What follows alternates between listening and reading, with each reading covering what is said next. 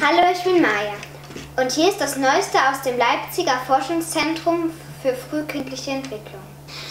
Also bei den Studien geht es darum, wie Kinder sich merken, wo Dinge sind und wie sie das anstellen. Also für uns ist es ganz normal zu sagen, rechts oder links, vorne oder hinten oder oben oder unten. Und dabei gehen wir eigentlich immer von uns aus, also was links von uns oder rechts von uns oder vor uns oder hinter uns ist.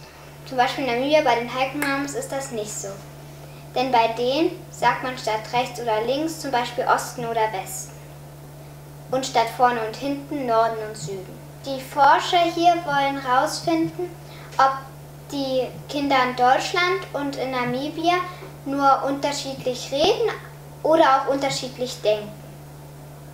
Über die Himmelsrichtungen und über die Seiten rechts und links. Dazu haben sie einen ganz einfachen Tanz mit den Kindern eingeübt. Und der ging so. Rechts, links, rechts, rechts. Rechts, links, rechts, rechts.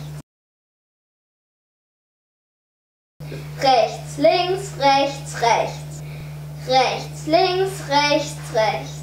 In Deutschland haben fast alle Kinder rechts, links, rechts, rechts getanzt. Und wie haben das die Hiking-Mom-Kinder gemacht?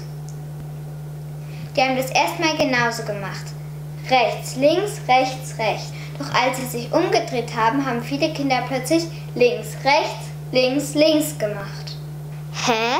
Also genau das Gegenteil. Es liegt daran, dass sie sich nicht rechts, links, rechts, rechts, sondern West, Ost, West, West gemerkt haben. Wenn sie sich dann umdrehen, machen sie immer noch West, Ost, West, West. Macht ja irgendwie Sinn, oder?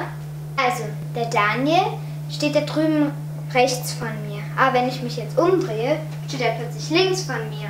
Aber er steht ja immer noch an derselben Stelle. Warum soll das jetzt plötzlich anders heißen? Unlogisch, oder? Aber wenn ich jetzt ein Kind in Afrika wäre, steht der Daniel jetzt da drüben westlich von mir. Und wenn ich mich umdrehe, steht er immer noch westlich von mir. Das ist doch logisch, oder? Gut, nicht cool. Links, rechts, links, links.